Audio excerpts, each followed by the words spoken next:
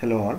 ഇന്ന് നമ്മൾ ഡിസ്കസ് ചെയ്യുന്നത് KTU IT 304 Data Warehousing and Mining എന്ന് പറയുന്ന സബ്ജക്റ്റിൽ മൊഡ്യൂൾ 4ൽ വരുന്ന പ്രഡിക്ഷൻ മോഡൽസിനെ പറ്റിയാണ്. എന്താണ് പ്രഡിക്ഷൻ മോഡൽസ് എന്ന് വെച്ച് കഴിഞ്ഞാൽ ക്ലാസിഫിക്കേഷൻ ടെക്നിക്സ് പോലെ തന്നെ അല്ലെങ്കിൽ ക്ലാസിഫിക്കേഷൻ ടെക്നിക്സിന് സിമിലറായി വർക്ക് ചെയ്യുന്ന ഒരു മോഡലാണ് പ്രഡിക്ഷൻ മോഡൽ.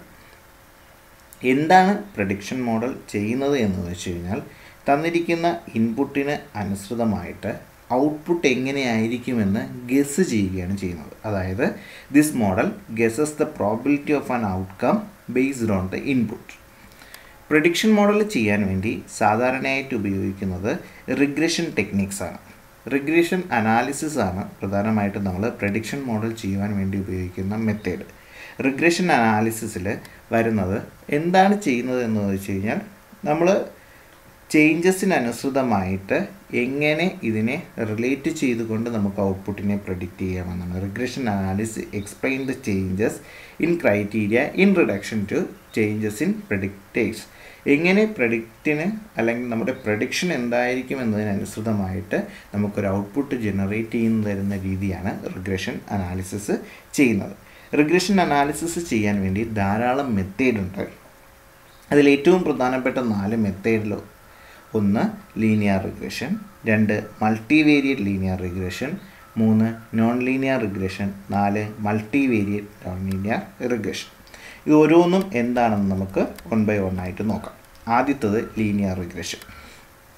എന്താണ് ലീനിയർ റിഗ്രഷൻ എന്ന് ചോദിച്ചു കഴിഞ്ഞാൽ നമ്മൾ തന്നിരിക്കുന്ന പോയിൻറ്റിനെ ഒരു XY പ്ലെയിനിൽ പ്ലോട്ട് ചെയ്ത് കഴിഞ്ഞാൽ ഒരു ലൈൻ കൊണ്ട് നമുക്കിതിനെ അപ്രോക്സിമേറ്റ് ചെയ്യാൻ പറ്റും. അതായത് ഒരു ലൈനിന് ചുറ്റാകെയായിരിക്കും ഈ ഒരു ഇൻപുട്ട് വാല്യൂസ് കിടക്കുന്നതെങ്കിൽ നമുക്കിതിനെ എന്തെന്ന് പറയാം, ലീനിയർ റിഗ്രഷൻ എന്ന് പറയും.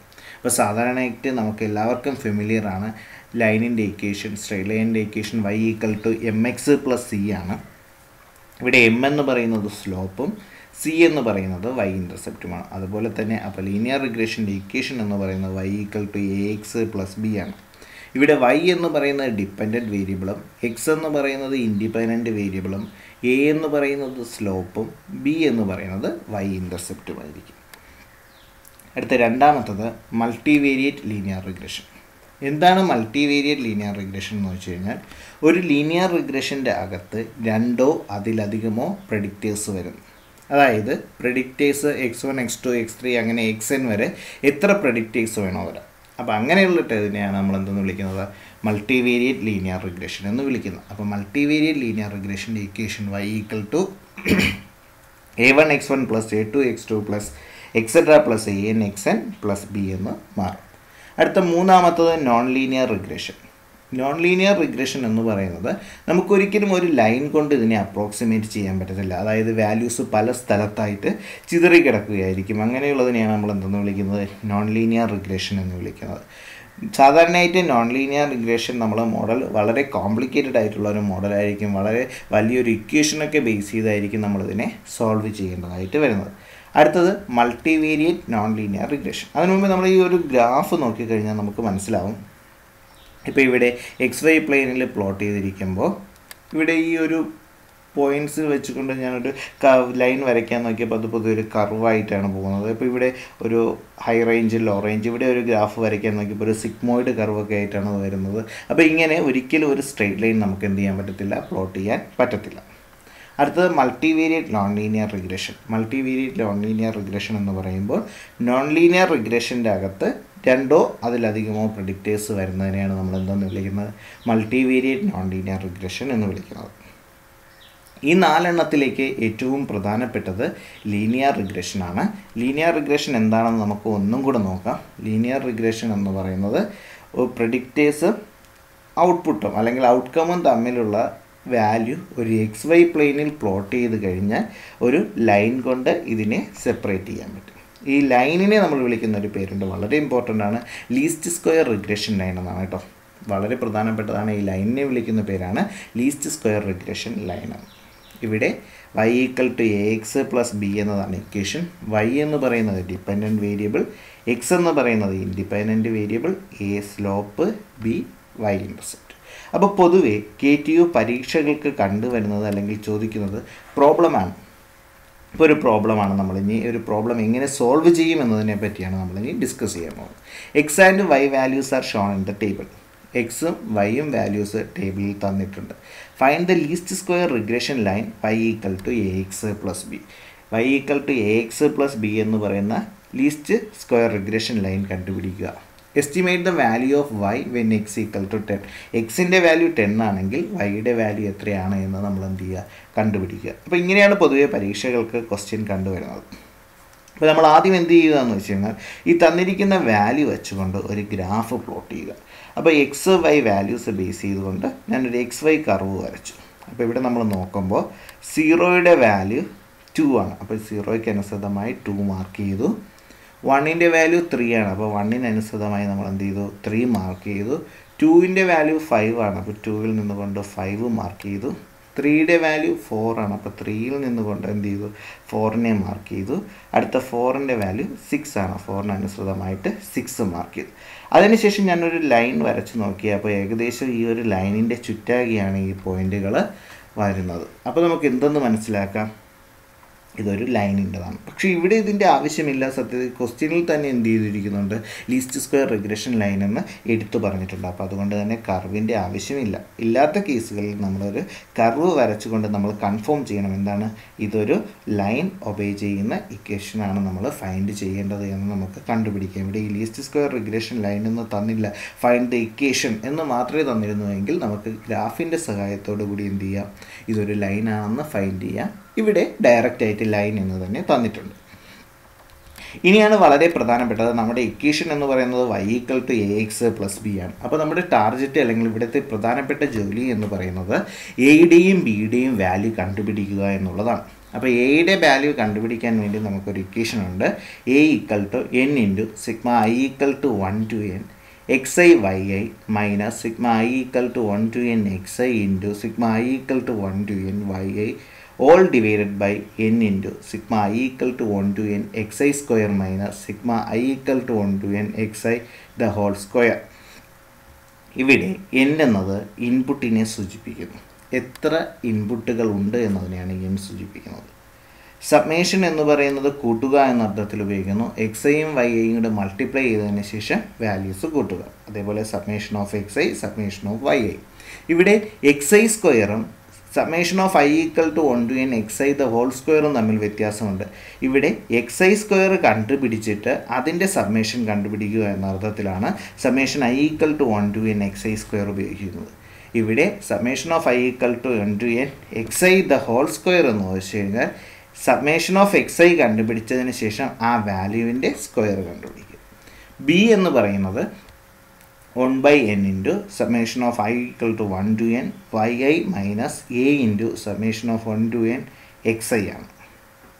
അപ്പോൾ ഇവിടെ നമ്മൾ അല്ലെങ്കിൽ ഈ ഭാഗത്ത് നിന്ന് KTU ചോദിക്കുന്ന ഈ ഒരു ക്വസ്റ്റ്യൻ 8 മാർക്കിന് 9 മാർക്കിന് 10 മാർക്കിനൊക്കെ പൊതുവേ ചോദിക്കാറുണ്ട്. അപ്പോൾ ഈ ഏരിയയിൽ നിന്ന് കിട്ടുന്ന മാർക്ക് നമുക്ക് ഉറപ്പാക്കണമെങ്കിൽ നമ്മൾ ചെയ്യേണ്ടത് ഈ എയും ബിയും രണ്ട് ഇക്വേഷനുകളെ അങ്ങ് കാണാതെ പഠിക്കുക, ബൈഹാർട്ട് ചെയ്ത് വയ്ക്കുക എന്നുള്ളത് തന്നെയാണ്. അപ്പോൾ ഇവിടെ വേണ്ട ആൾക്കാരെ കണ്ടുപിടിക്കാനാണ് ഇനി അടുത്ത് നമ്മൾ ചെയ്യാൻ പോകുന്നത്. അപ്പോൾ എക്സും വൈയും വാല്യൂസ് തന്നിട്ടുണ്ട്. അതിനെ ഞാൻ എന്ത് ചെയ്തു, ടേബിളിലേക്ക് മാറ്റി എക്സ് വാല്യൂസ് എഴുതി, വൈ വാല്യൂസ് എഴുതി. ഇനി വേണ്ടത് എക്സ് ഇൻറ്റു വൈ ആണ്. അപ്പോൾ അടുത്ത കോളം ക്രിയേറ്റ് ചെയ്തു എക്സ് വൈ. ഇനി വേണ്ടത് എക്സ് ഐയുടെ സ്ക്വയർ ആണ്. അപ്പോൾ എക്സിൻ്റെ സ്ക്വയർ വേണം. അപ്പോൾ എക്സ് വാല്യൂസ് 0 1 2 3 4 തന്നിട്ടുണ്ട്. വൈ വാല്യൂസ് 2 3 5 4 6 അതും തന്നിട്ടുണ്ട്. അപ്പോൾ ഞാൻ അടുത്ത കണ്ടുപിടിക്കാൻ എക്സ് വൈ കണ്ടുപിടിച്ചു. എങ്ങനെ, 0 into 2 0, 1 into 3 3, 2 into 5 10, 3 into 4 12, 4 into 6 24. അടുത്തത് എക്സ് സ്ക്വയർ വാല്യൂസ് കണ്ടുപിടിച്ചു. 0യുടെ സ്ക്വയർ 0 തന്നെ, 1ൻ്റെ സ്ക്വയർ 1 തന്നെ, 2ൻ്റെ സ്ക്വയർ 4, 3യുടെ സ്ക്വയർ 9, 4ൻ്റെ സ്ക്വയർ 16. ഇനി ഞാൻ ചെയ്യേണ്ടത് എന്തെന്ന് വെച്ച് കഴിഞ്ഞാൽ അതിനെ എന്ത് ചെയ്തു, സബ്മേഷൻ കണ്ടുപിടിച്ചു. സബ്മ എക്സ് ഐ ഇതെല്ലാം കൂടെ കൂട്ടി 1 2 3 3 3 6 6 4 10. സബ്മേഷൻ ഓഫ് വൈ ഐ കണ്ടുപിടിച്ചു. എങ്ങനെ, 2 3 5 5 5 10 10 4 14 14 6 20.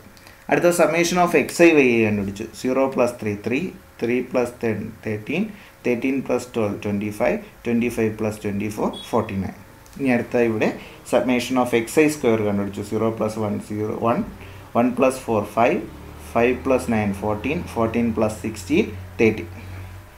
ഇനി എന്ത് ചെയ്യണമെന്ന് വെച്ച് കഴിഞ്ഞാൽ ഇത്രയും വാല്യൂ കിട്ടിക്കഴിഞ്ഞാൽ നമ്മൾ എന്ത് ചെയ്യണം, നമ്മുടെ ഇക്വേഷനിലേക്ക് ഈ വാല്യൂസിനെ എന്ത് ചെയ്യണം, സബ്സ്റ്റിറ്റ്യൂട്ട് ചെയ്ത് കൊടുക്കണം. അപ്പോൾ നമുക്ക് ആദ്യം കണ്ടുപിടിക്കേണ്ടത് എ കണ്ടുപിടിക്കാൻ വേണ്ടി എന്നിൻ്റെ വാല്യൂ എന്ന് വെച്ച് കഴിഞ്ഞാൽ ഞാൻ ആദ്യമേ പറഞ്ഞു എത്ര ഇൻപുട്ട് തന്നിട്ടുണ്ടെന്ന് കൗണ്ട് ചെയ്യുന്നത്. ഇപ്പോൾ 1 2 3 4 5 മൊത്തം 5 ഇൻപുട്ടുകളാണ് തന്നിട്ടുള്ളത്. അപ്പോൾ എന്നിൻ്റെ വാല്യൂ 5 ആണ്. അപ്പോൾ എ ഈക്വൽ ടു എന്നിൻ്റെ സ്ഥാനത്ത് 5. അടുത്ത sigma I equal to 1 to n xi into yi. Sigma I equal to 1 to n xi into yi എന്ന് പറയുന്നത് ഇവിടെ നമുക്ക് ടേബിളിലുണ്ട് 49. അപ്പോൾ 49 minus sigma I equal to 1 to n xi. xiയുടെ value 10. അടുത്ത sigma I equal to 1 to n yi. yiയുടെ value എന്ന് പറയുന്നത് 20. All divided by n into എന്നിൻ്റെ value 5 into sigma I equal to 1 to n xi square. അപ്പോൾ xi എന്ന് പറയുന്നതിൻ്റെ square, xiയുടെ square എന്ന് പറയുന്നത് 30 ആണ്. 30 minus sigma I equal to 1 to n xi. xi എന്ന് പറയുന്നത് 10 ആണ്, അതിൻ്റെ ഹോൾ സ്ക്വയർ. അപ്പോൾ 10ൻ്റെ സ്ക്വയർ കാൽക്കുലേറ്റ് ചെയ്യുമ്പോൾ 245 മൈനസ് 200 ഡിവൈഡഡ് ബൈ 150 മൈനസ് 100 എന്ന് വരും. അതായത് 45 50 വിച്ച് ഈസ് ഈക്വൽ ടു 0.9. അപ്പോൾ എയുടെ വാല്യൂ കണ്ടുപിടിച്ചു എന്താണ് 0.9. നമ്മളിത് കാണുമ്പോൾ നമുക്ക് തോന്നും വളരെ ഭയങ്കരമായ ഒരു ഇക്വേഷൻ, വളരെ കോംപ്ലക്സിറ്റി ഒക്കെ വരും, നമുക്ക് ഒന്നും മനസ്സിലാവില്ല എന്നൊക്കെ തോന്നും. വളരെ സിമ്പിളാണ്, വളരെ സിമ്പിൾ കാൽക്കുലേഷൻസ് ഇതിലുള്ളൂ. ഇക്വേഷൻ കാണുമ്പോൾ വളരെ ഭീകരമായ ഒരു ഇക്വേഷനെ പോലെ തോന്നുന്നുള്ളൂ, വളരെ സിമ്പിളാണ്. അടുത്ത ബി കണ്ടുപിടിക്കാൻ വേണ്ടിയുള്ള equation 1/n into sigma I equal to 1 to n yi minus A into sigma I equal to 1 to n xi. Value substitute ചെയ്ത് കൊടുത്താൽ മതി. എന്നിൻ്റെ വാല്യൂ 5, സിഗ്മ yiയുടെ വാല്യൂ 20 മൈനസ് എയുടെ വാല്യൂ 0.9 നമ്മൾ തൊട്ട് മുമ്പ് കണ്ടുപിടിച്ചു. Sigma xiയുടെ value 10. കാൽക്കുലേറ്റ് ചെയ്യുമ്പോൾ 11/5 2.2. നമ്മൾ എന്ത് ചെയ്താൽ മതി, y equal to ax plus B എന്ന് പറയുന്ന ഇക്വേഷനിലേക്ക് എയുടെയും ബിയുടെയും വാല്യൂ സബ്സ്റ്റിറ്റ്യൂട്ട് ചെയ്ത് കൊടുത്താൽ മതി. അപ്പോൾ y equal to 0.9x plus 2.2. അപ്പോൾ ഇതാണ് നമ്മുടെ ലീസ്റ്റ് സ്ക്വയർ റിഗ്രഷൻ ഇക്വേഷൻ. എന്താണ് ഈ ഇക്വേഷൻ്റെ ഗുണമെന്ന് വെച്ച് കഴിഞ്ഞാൽ എക്സിൻ്റെ ഏത് വാല്യൂവിനും നമുക്ക് കറസ്പോണ്ടിങ് എന്ത് ചെയ്യാൻ പറ്റും, y വാല്യൂസ് കാൽക്കുലേറ്റ് ചെയ്യാൻ പറ്റും.